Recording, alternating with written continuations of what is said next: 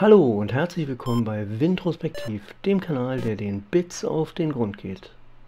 Heute geht es um Breakout, ein Spiel von 1976, das damals großen Einfluss hatte und in der zweiten Hälfte der 80er nochmal ein Revival erlebte, das praktisch bis heute anhält.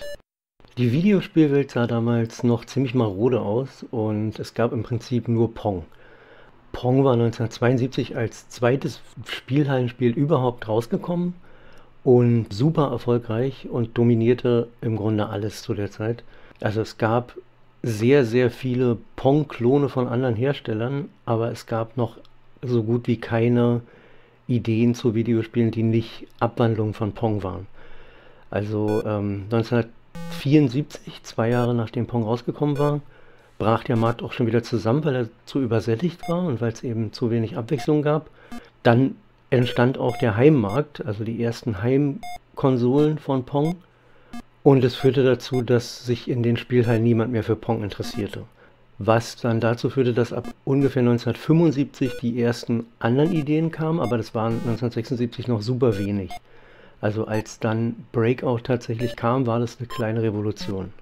Wenn man sich das genau anguckt, dann ist es eigentlich nur Pong um 90 Grad gedreht, aber die wesentliche Idee war, dass es für einen Spieler war und nicht mehr für zwei Spieler, wie es eben bei Pong bis dahin fast nur ging. Und alleine die Tatsache, dass es nicht eine Variation war von ein Ball fliegt von links nach rechts über den Bildschirm, sorgte dann schon dafür, dass es bei Spielern auf ziemlich viel Interesse stieß. Der Entwickler von Breakout war der Atari-Gründer Nolan Bushnell, der auch schon Pong auf den Weg gebracht hatte, zusammen mit dem bis heute ziemlich unbekannten Steve Bristow, einem Techniker bei Atari, der auch schon an Computer Space, dem allerersten Spielhallenspiel, an Pong und an dem Atari-Spiel Tank beteiligt war und vor wenigen Jahren gestorben ist.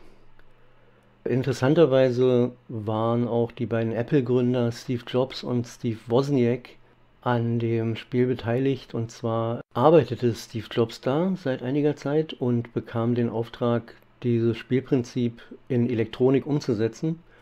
Und aus nicht weiter klaren Gründen übergab er das seinem Freund Steve Wozniak, der offiziell nicht bei Atari arbeitete. Und ja, der baute dann also den Spielautomaten. Und es gibt dazu sehr viele Geschichten, die alle in Details voneinander abweichen. Also es werden genaue Beträge genannt, die da zwischen den beiden gewechselt sind. Und es wird eine Anzahl von Chips genannt, die erreicht werden oder möglicherweise nicht erreicht werden konnte. Und ich möchte sagen, dass das meiste davon der Gerüchteküche zuzuordnen ist, zumal es natürlich attraktiv ist, zu der frühen Geschichte der Videospiele was beizutragen zu haben. Deswegen will ich das hier jetzt nicht im Einzelnen wiedergeben. Auf jeden Fall hat Steve Wozniak später in einem Interview gesagt, dass er die Features des Apple II speziell daraufhin entwickelte, dass er Breakout in Basic darauf umsetzen konnte. Das muss ihn also nachhaltig beeindruckt haben. Breakout war auf jeden Fall von Anfang an super erfolgreich und als zum Beispiel 1977 der Atari 2600 rauskam, damals noch VCS genannt, wurde auch sofort an einer Breakout-Variante entwickelt, die dann 78 rauskam. Da kam, also im selben Jahr, kam auch der direkte Nachfolger raus, Super Breakout, das allerdings nur eine leicht erweiterte Version des Originalspiels ist mit neuen Spielmodi. Und in erster Linie deswegen interessant, weil es 1982 mit dem neuen Atari 5200 ausgeliefert wurde. Das heißt, dass also selbst da, 6 Jahre nach der Entstehung von Breakout, das Spiel immer noch als Erfolgsgarant galt. Space Invaders, das 1978 rauskam, übernahm zum Beispiel einige der Ideen. Und Tomohiro Nishikado, der Entwickler von Space Invaders, sagte auch später mal irgendwann, dass es seiner Auffassung nach eigentlich Breakout ist mit Gegnern, die zurückschießen. In den 80ern dümpelte das Spielprinzip dann eine Weile so vor sich hin, also es verlor auf jeden Fall sehr viel Popularität, war dann mit der Hardware zu der Zeit auch leicht umzusetzen und so, dass es im Prinzip überall irgendeine Breakout-Variante gab.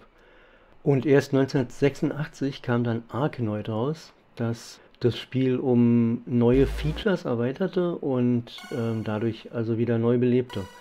Und das war extrem populär, es kam auch zuerst in der Spielhalle raus, wurde dann auf alle gängigen Homecomputer umgesetzt und hatte etliche Nachahmer, die alle jeweils das Spielprinzip von Arkanoid übernahmen und dann irgendwelche neuen Ideen dazu brachten. Also hauptsächlich Details wie die Bewegungsrichtung oder die Art, wie Boni aufgenommen werden oder den Aufbau der einzelnen Level.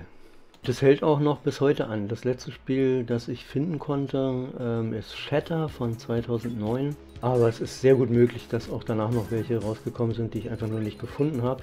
Und es ist auch anzunehmen, dass noch weitere folgen werden. Ja, und damit sind wir auch schon wieder am Ende des Videos angekommen. Ich hoffe, es hat euch gefallen. In diesem Fall klickt auf den Daumen nach oben und abonniert meinen Kanal. Und ich hoffe, dass wir uns in einem meiner nächsten Videos wiedersehen. Ich würde mich auf jeden Fall freuen.